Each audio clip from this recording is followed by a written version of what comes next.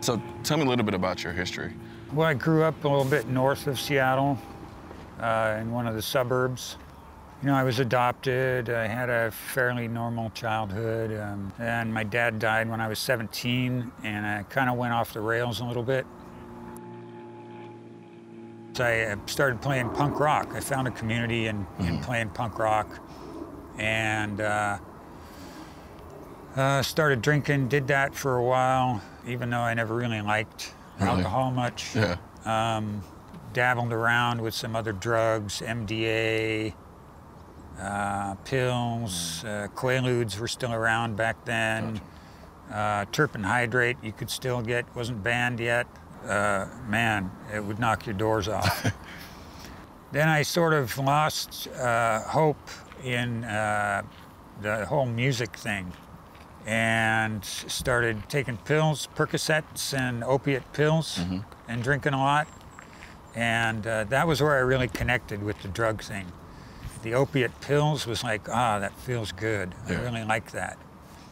That's your biological predisposition, in my opinion. Yeah. I don't know if calling addiction a disease is actually a good thing, because it kind of removes all the agency from the person for their behavior. I see what you're saying. But a person that has a biological predisposition for a certain drug will like it way more than a normal person. Okay. And I didn't really have any optimism. I didn't have really any faith that life was going to get better for me. Like, I didn't want that life particularly, right? And so when the needle showed up in front of me, I was like, yeah, why not?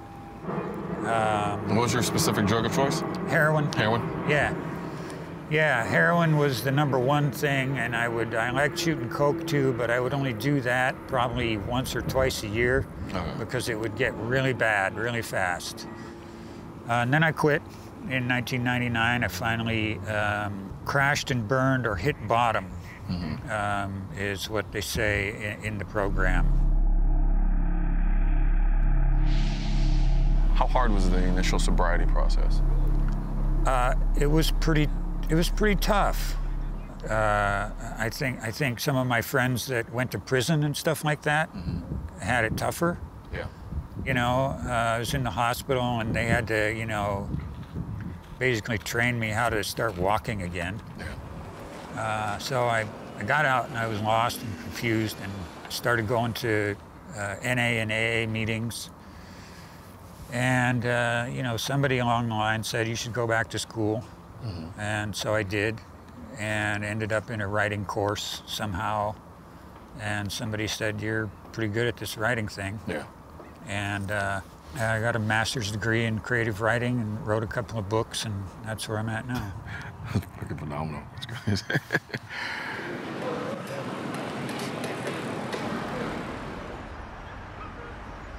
You know, I've been getting various perspectives on the drug culture, the drug epidemic, whatever word of choice people wanted to label it. I guess the homelessness, so to speak. And then, you know, there are several approaches that a lot of people feel like they have that will fix the issue. Are there any approaches that stand out to you that you're kind of like, not so much, you know, coming from your experience? Well, here's my feeling on that thing. In my experience, probably 95% or more of people who have gotten clean, it doesn't happen unless you hit bottom. Unless you crash and burn and get just your ass beat bad. Yeah. That's the point where you can change directions. Yeah. That's the point where you can start picking up those pieces and putting a person back together into some kind of functional form. It doesn't happen any other way. I've never seen it. I've never seen anybody that's shooting heroin or shooting coke or smoking crack or meth. I've never seen anybody say, gee, this is kind of unhealthy. I'm going to stop doing this and start juicing. And that's what makes it so hard, I think, for government to address this problem. Gotcha. But they're giving them these little shacks to live in, and they're giving them these things, and it just doesn't quite make sense to me because it's not helping them hit bottom. So safe to say you're not probably the biggest fan of, say, the idea of a needle exchange. Well, yeah, if it's an exchange. Gotcha. Right? Uh-huh. But the needle exchange used to be you'd bring in 2 needles, used ones, and they'd give you 2 new ones. Bring in 10, you'd get 10. Okay. Bring a grocery bag full, like I used to do, they'd give you a grocery bag full. Now, they don't require the drug addicts to bring their needles back. So, you know, that's why they're all over the city. So how much do you think accountability, because you mentioned something about accountability, you know, like having a one-to-one exchange would require at least a minimal level of accountability. When you were using, that concept for you, was it something that rang clear? Was it something you even thought about? Or was it? Not really, not when I was using. Yeah. I mean, accountability is kind of a thing that normal people do, you know? Yeah. When you're in the middle of addiction, you're not really capable of thinking rationally. You're not really capable of engaging in normal people behaviors, you know? And on top of that, you just don't give a shit. Yeah.